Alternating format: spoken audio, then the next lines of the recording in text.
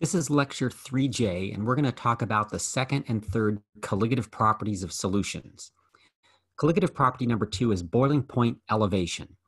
Anytime a liquid has a non-volatile solute dissolved in it, that liquid will now have a boiling point that's higher than the pure solvent. And to understand why that is, we're going to go back and talk about what the definition of the boiling point of a solution is. When something like water boils, we form bubbles inside of it. And the bubbles can only exist if the solvent has an equilibrium vapor pressure equal to the prevailing atmospheric pressure. Definition of boiling point: solvent boils when its EVP equals the prevailing atmospheric pressure. The reason for that is if a bubble forms, and this is what happens when a liquid is boiling, inside that bubble is vapor. In the case of water, it would be steam. And the only way that bubble can exist is if the steam's pressure is equal to the pressure that's being pushed on the outside of it, the bubble itself. Atmospheric pressure pushes down on the surface of the liquid in the beaker, and that pressure is experienced all throughout the liquid, so it pushes on the bubble inside the water as well. The red arrows indicating atmospheric pressure, the blue arrows indicate the pressure of the water vapor. And if the water vapor's pressure equals the atmospheric pressure, the bubble can survive. And so the water will therefore boil. For water has an equilibrium vapor pressure of 760 torr at 100 degrees Celsius. And because 760 torr is natural atmospheric pressure, this is the temperature that water boils at sea level on Earth. So this is when water boils. Equilibrium vapor pressure equals the atmospheric pressure. What happens to the water if you dissolve a solute in it? First colligative property that we talked about last time is vapor pressure lowering. All those solute particles in the liquid cause the liquid's vapor pressure to be lower. So with solute particles dissolved in the solvent, its EVP is lowered. We can represent that by shrinking down these blue arrows now. If the pressure inside the bubble is less than atmospheric, the atmospheric pressure squeezes the bubble down to nothing, and therefore no bubbles can form. So therefore, at 100 degrees, the liquid stops boiling because the bubbles disappear. How are you going to be able to make bubbles again? You've got to raise the temperature in order to raise the pressure of the vapor so that it again will equal atmospheric pressure. So if we raise that temperature, it'll cause the equilibrium vapor pressure to increase. So let's change the temperature from 100 to 101 degrees. What does that do? That causes the pressure inside the bubbles to increase, but it's still not quite equal to atmospheric pressure. Raise the temperature to 102, the equilibrium vapor pressure of water will increase even more. And now, if the equilibrium vapor pressure of water equals atmospheric pressure, the solution will boil. And now that's happening at a higher temperature. So the boiling point of the solution is now higher than what the boiling point was of pure water. If we want to look at this in a graphical sense, I can show the graph for what the equilibrium vapor pressure is of pure water at any given temperature. And we can see that there's a direct relationship, although it's not linear, that as the temperature goes up, the equilibrium vapor pressure goes up as well. And if we look over here at 100 degrees Celsius, what we see is water's equilibrium vapor pressure at 100 degrees Celsius is 760 torr. So that's when water is going to boil as long as the atmospheric pressure is 760. When a solute is dissolved into pure water, it causes the vapor pressure to decrease. So the entire vapor pressure curve for a solution of water would be lower than this, maybe represented by this green line here. But it's still the case that water will only boil when its vapor pressure equals atmospheric pressure. So on the green curve, when does the solution's vapor pressure equal 760? It's right here, and that's at a higher temperature. So the temperature that a solution boils at is always going to be higher than the temperature that pure water or pure liquid boils at. So what we're going to do is we're going to try to quantitatively determine how to calculate the increase in boiling point from a solvent to a solution. And it turns out it's a colligative property. The change in the boiling point of a solution, which will be abbreviated delta T sub B, is proportional to the concentration of the solute particles in the solution. The more solute particles there are, the bigger the change in the boiling point you'll see. This is a proportionality equation, and we don't use those quite often. We like equalities instead. So I'm going to erase the proportionality sign and replace it with an equal sign and a constant. And so we can say the change in the boiling point equals a constant multiplied by some way to measure the concentration of the solute particles. Now, because we're changing the temperature of a liquid drastically up to its boiling point and down to room temperature, we want to use a concentration unit that will not change with temperature. So we're not going to use the concentration unit of molarity. The only one that doesn't change with temperature, or the major one that doesn't change with temperature that's related to moles of solute, is molality. And so we're going to represent the concentration of the solute by the concentration unit of molality. So the change in the boiling point, delta T sub B, or we could be more specific and say the increase in the boiling point, will equal a constant. And this constant, K sub B, is called the molal boiling point constant, and it's for the solvent. And every different liquid that you make a solution with will have its own unique molal boiling point constant. Water has a boiling point constant, benzene has a boiling point constant, alcohol has a boiling point constant. They're all unique. The script M, or the italicized M actually, stands for the molality of the solution. And from the molality of the solution, we calculate the concentration of the dissolved solute particles, unless it's an electrolyte. If it's an electrolyte, then we know the solute dissociates into multiple ions per formula unit. And so we have one more term in the equation. It's I, called the Van Hoff factor. And it's essentially telling us how many ions a particular solute formula unit will dissociate or ionize into. It's defined as moles of solute particles in solution per moles of dissolved solute. And so let's try to show where that comes from for an example with 4 different solutes. The first one, C6H12O6, is sugar. That's a non-electrolyte. Does not ionize or dissociate in water. So if you put 1 mole of sugar molecules in water, you'll have 1 mole of dissolved particles in the solution. So a non-electrolyte always has an I value of 1. Magnesium bromide is an electrolyte. It'll dissociate into 1 magnesium ions and 2 bromide ions when dissolved. So therefore, 1 mole of magnesium bromide actually produces 3 moles of solute particles. Its I value is 3. Using that same logic, HCl is a strong acid. When that dissolves in water, it dissociates or actually ionizes into a hydrogen ion and a chloride ion. So therefore, its I value would be 2. And aluminum sulfate is an ionic compound. When it dissolves in water, it dissociates into ions. And if you count them up, there'd be 2 aluminum ions and 3 sulfate ions when one of these formula units dissolve, giving you an I value of 5.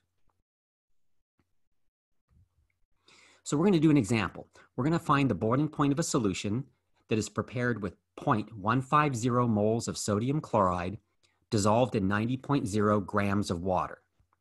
And to do this, we're going to use our colligative property equation. The change in the boiling point equals the molal boiling point constant times the molality times I. On your last homework assignment, you were asked to have access to handout 5. And if I take a picture from handout 5, it contains information about solvents, water, carbon tetrachloride, chloroform, benzene, etc. The first 2 columns tell the natural boiling points of these pure liquids, and then the second column are their molal boiling point constants. So for water, which is the solvent in this problem, its molal boiling point constant is 0.51. The I value is going to be for sodium chloride. Sodium chloride, NaCl, dissociates into 2 ions. We know its I value is 2. So really the only thing we have to calculate here is the molality of the solution. And we'll do that with the definition of molality. It's moles of solute per kilogram of solvent, and both those numbers are given in the problem. So it's 0.150 moles of NaCl per, we have to switch the 90 grams of water into kilograms, 0.0900 kilograms. And if you divide this out, it comes out 1.667 with the guard digit molal of NaCl. So now we have all the data necessary to multiply out to calculate how much the boiling point of water should theoretically be changed when you dissolve the sodium chloride in it. So it's the molal boiling point constant, whose units are Celsius degrees kilogram of water per mole of solute, multiplied by the molality, which I write out explicitly, 1.667 moles of solute per kilogram of water. So the kilograms of water cancel out, the moles of solute cancel out. And then multiply by the I value of 2, which is a ratio of moles to moles, so it has no units. And our only units come out are Celsius degrees. And our constant was a 2 significant figure number, so we're going to get a 2 significant figure answer of 1.7 Celsius degrees. When you do this calculation, you're not calculating the new boiling point of water, you're calculating how much the boiling point of water goes up. So from handout 5, you can find what the boiling point of pure water is, 100.00 degrees, and then you're going to add to that the 1.7 degrees Celsius to get what the boiling point of the solution should be, which will be 101.7 degrees Celsius. Now, that's all well and good, but there's an actual real application for the colligative properties, and the important application is that every single colligative property can be used to calculate the molar mass of a non-volatile solute. And let me show you how that works with an example. We're going to try to find the molar mass of a non-electrolyte if a solution is prepared with 4.80 grams of the non-electrolyte dissolved in 150.0 grams of carbon disulfide, and it has a boiling point of 47.5 degrees Celsius. So if we're going to try to calculate molar mass, and we're going to do this a lot the rest of the semester, so this concept's going to be really important here, think about what molar mass is.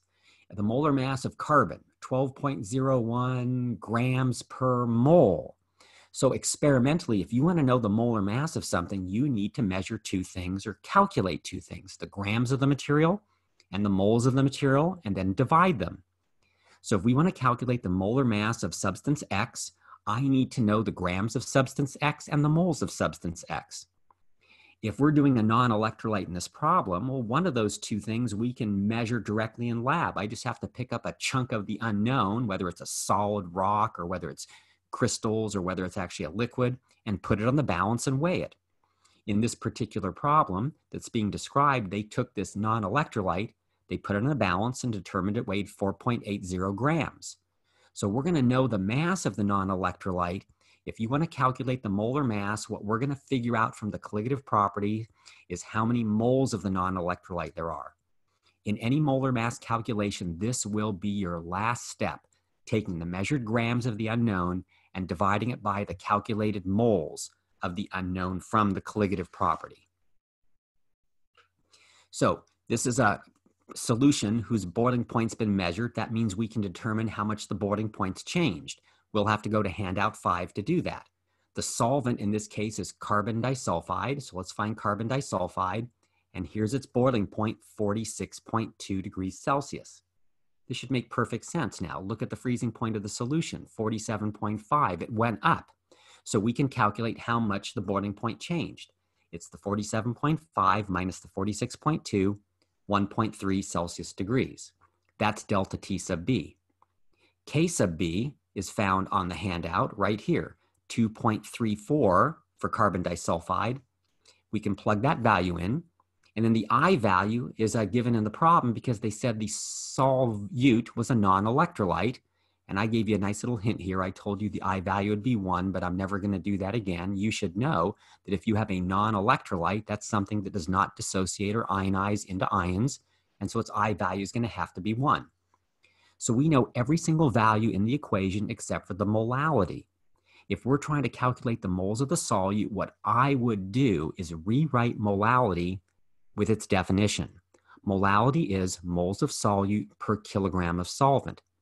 The kilograms of solvent are essentially given in the problem. They told you how many grams of the solvent you were making the solution out of, 150 grams of carbon disulfide, so we can solve for the moles of the solute, and you just isolate moles of the solute. Moving everything else over to the left side, the moles of the solute will be the kilograms of solvent multiplied by the change in the boiling point divided by the molal boiling point constant and I. And so we're just going to plug the numbers in. The kilograms of the carbon disulfide, moving the decimal point 3 places over, give us 0.1500. The change in the boiling point, 1.3 Celsius degrees. Looking up the boiling point constant, 2.34 Celsius degrees kilogram per mole. And the I value is 1. Everything cancels out except for moles of solute. So therefore, in order to have the boiling point of the solution raised from 46.2 up to 47.5, there had to be 0.0833 moles of solute in it. We can absolutely figure that out because this is a colligative property and the change in the boiling point only depends upon the number of solute particles, not what they are.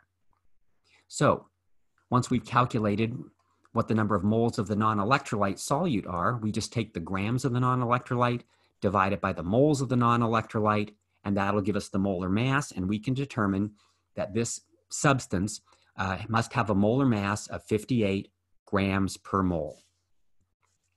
So that's how to calculate the boiling point of a solution, and then the utility of boiling point elevations, how they can be used to calculate a molar mass of an unknown solute. The third colligative property is freezing point depression. And it turns out that anytime you dissolve something in a liquid's freezing point is always lowered when it has a non-volatile solute dissolved in it. To understand why this is, let's go back to the definition of freezing point.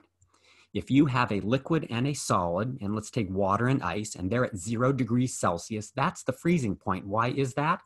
Because that's the temperature where the equilibrium vapor pressure of liquid water exactly equals the equilibrium vapor pressure of ice. So the definition of a freezing point or melting point, you could say it either way, is whatever temperature allows the EVP of its liquid to equal the EVP of its solid. And for water, that happens at 0 degrees Celsius. Now, let's see what happens when we dissolve a solute into the water. With solute particles dissolved in the water, what should happen is the equilibrium vapor pressure of the liquid should be lowered. That was an important consideration in understanding boiling point elevation, and it's an important consideration in understanding freezing point depression. So I'm going to wind up putting a bunch of solute particles in the liquid, and that's going to lower the rate of evaporation. Some of the vapor will condense, and we'll wind up having a lower vapor pressure. The reason for that is the solute particles block spots on the surface and decrease the rate of evaporation. So therefore, condensation is happening at a faster rate, and some of the vapor condenses out, and now I have less vapor in here. And if the vapor pressure is less, it's not going to be the same as that as the solid. So at 0 degrees, this solution is not at its freezing point. So the only when the temperature decreases can you get the equilibrium vapor pressure of the liquid to again equal the equilibrium vapor pressure of the solid. So watch what happens as we lower the temperature. If you lower the temperature, you're actually going to lower the vapor pressures of both the solid and the liquid solution. So that'll decrease and that'll decrease. But it looks like the amount of vapor in both containers is not quite the same yet, so that's not the new melting point. Let's lower it down to -2. Vapor pressure decreases, vapor pressure decreases. Now they're the same. So this is now the new freezing point of the solution, -2 degrees. So therefore, the freezing point of the solution is now lower than the freezing point of the solvent. If we want to look at this concept graphically, here's once again the curve or the graph for equilibrium vapor pressure of water at a variety of different temperatures. And to show how this works, I'm going to have to draw on here also the graph for the equilibrium vapor pressure of ice. When I do that, I want you to notice something about this. It's always true for solids. Their equilibrium vapor pressure curves are way steeper than that for liquids. So the ice and the liquid water curve cross right there at that dot. So that's the point where the equilibrium vapor pressure of ice equals the equilibrium vapor pressure of water. That's the freezing point. If you dissolve something in the water, you lower the pure water's vapor pressure, so the blue curve is going to change to the green curve. And so now, where on this green curve are you going to have a new freezing point? It has to be where the freezing point of the water, where the vapor pressure of the water solution equals the vapor pressure of the ice, and that's going to be, I missed it by just a tad, but it's right here where they should be the same, right there. And if you go to that point, that's going to be the new freezing point of the solution, which is always going to therefore be lower than the freezing point of liquid water. So solutions always have lower freezing points than the liquid that they're made from, the pure solvent itself. So if we want to determine the decrease in the freezing point from a solvent to a solution, it's going to be proportional again to the concentration of the solute particles. And so I'm going to change this to an equality by replacing the proportionality sign with an equal sign and a constant. The concentration of the solute will be measured by molality, and then we're going to multiply by the Van Hoff factor in case the electrolyte dissociates or ionizes into ions. So the colligative property equation for freezing point depression is almost identical to that for boiling point elevation. It's delta T sub F, which is the decrease in freezing point, equals K sub F, which is the molal freezing point constant. So every liquid will have its own boiling point constant, will have its own freezing point constant. They're going to be different from each other. M is still going to be the molality, and I is going to still be the Van't Hoff factor. So with this in mind, maybe we can do a calculation now, and we're going to see if we can find the freezing point of a solution that is prepared with 0.150 moles of calcium chloride dissolved in 97.0 grams of water. If you want to pause the recording for a couple minutes and try this on your own, and then turn it back on, then we can go through the answers. We can see how successful you were at using this colligative property equation. So to calculate the new freezing point of the solution, we're going to first determine the change in the freezing point, which will be the freezing point constant times molality times I. You will need handout 5 to do this because you will need to look up the freezing point constant for water. So here is water, boiling point constant, freezing point constant, 1.86 Celsius degrees kilogram per mole. The I value for this particular solute, it's calcium chloride. That's formula is CaCl2. So that would dissociate into 3 ions. The I value is 3. So the only thing you really have to calculate here is the molality. So that's going to be the moles of the calcium chloride divided by the kilograms of water. That's going to equal 1.546 molal. And now to calculate the change in the freezing point, we use the freezing point constant, 1.86. Multiply by the molality, 1.546, and then multiply by the counted number of ions that calcium chloride dissociates into. So that's not used for significant figure determination. It's just a counted number 3. And the kilograms will cancel out, the moles will cancel out, our answer will come out in Celsius degrees. We get 8.63 Celsius degrees. So this is not the freezing point of the solution. This is the change in the freezing point of the solution. Now you go back to handout 5, and you make sure you look up and see what the natural freezing point of the solvent is. Water's freezing point is 0. You've calculated how much the freezing point goes down. So the actual freezing point will be 0 minus 8.63, which turns out to be negative 8.63 degrees Celsius. This phenomenon is used quite a bit on the East Coast where it snows a lot. And it's really hard to drive around on roads that are iced. And so what people do on the East Coast is they sprinkle sodium chloride or calcium chloride on the roads. And what that does is it dissolves in any water that's on the roads, lowering the freezing point.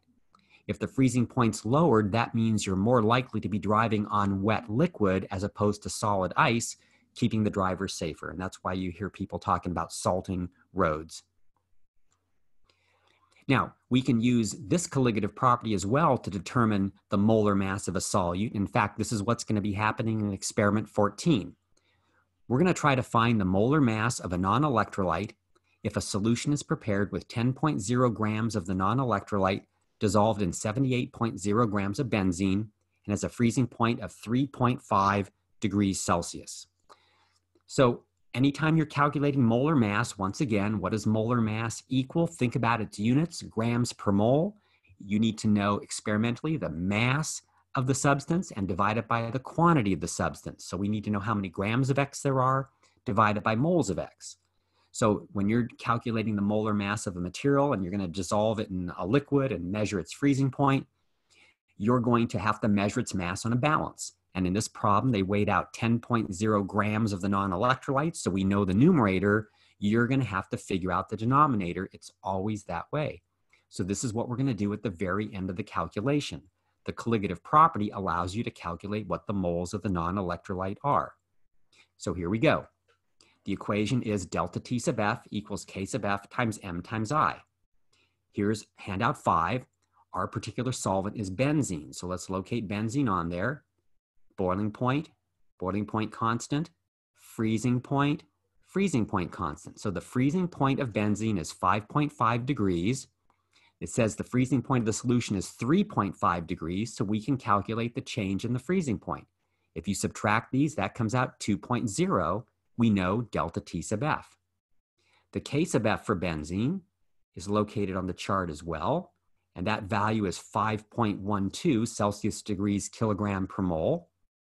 The I value you can tell because it describes the solute as a non-electrolyte, and that's really easy to determine experimentally. We did that in a previous experiment. You dissolve the non-electrolyte in a solution, and you stick a couple of electrodes in it and see if the solution conducts electricity. If it doesn't, it must be a non-electrolyte, and if it's a non-electrolyte, the I value is 1. So the only thing we have to solve for is molality. And anytime you're trying to solve for molar mass, it's always best to rewrite molality as moles per kilogram. More specifically, it's moles of solute per kilogram of solvent. And the kilograms of solvent we can determine because they told us we made the solution with 78.0 grams of benzene. So that's 0.0780 kilograms. So solve this for the moles of the solute, and we're going to plug all the numbers into the left side. 0.0780 kilograms of benzene was a 2.0 Celsius degree temperature change. The constant that we looked up, 5.12 Celsius degrees kilograms of benzene per mole of solute, and then the Van't Hoff factor, the counted number 1. Units cancel out except for moles, and therefore this solution must have contained 0.0305 moles of this non-electrolyte, whatever it is. So once you've calculated the number of moles, now we go back to the final step. We calculate molar mass by taking the grams of the non-electrolyte, which we weighed out at the beginning of the experiment, divided by the moles of the non-electrolyte we just calculated. The units are grams per mole. That's your molar mass. And the denominator was only 2 significant figures, so we wind up getting a molar mass that's 2 significant figures, 330 grams per mole.